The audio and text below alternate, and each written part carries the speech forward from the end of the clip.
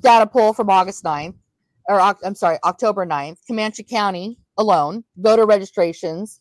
Okay, verbiage, it's my big thing is people have to learn the verbiage on stuff. An elector is a voter.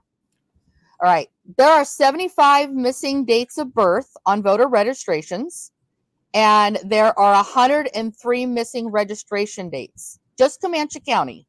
For those of us in the cheap seats, let's go over that. So I could be 16, right? I mean, if there's no birth date, I mean, how do you know if I'm a qualified elector? Because don't forget, that's the other part, a qualified elector. So why? And it is high importance. This is why it's important. Oklahoma Statute 26-4-103.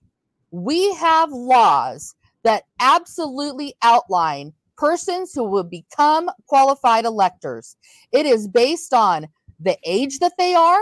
It is based on when you have to be registered to vote and by when. We have 75 people in Comanche County with no date of birth.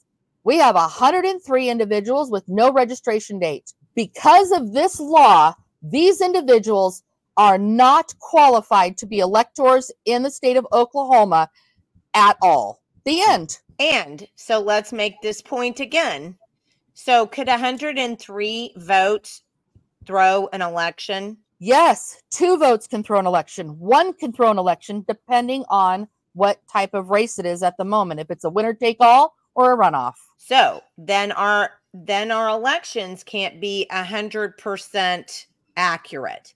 So we're not even talking about election security here, because I know there's been a lot of that. We're not even talking about that. We're talking about the fact that there are people in the system who are supposed to be valid electors in the state of Oklahoma who are not, who could be voting, who according to law should not be voting, cannot be voting, and could be changing election outcomes just by the fact that they are voting. Did I sum that up properly? Yes. And just overall reaching the last data that I looked at more recently, we still had over 170,000 registered voters in the state of Oklahoma that don't have a registration date. They are not qualified electors based on that law.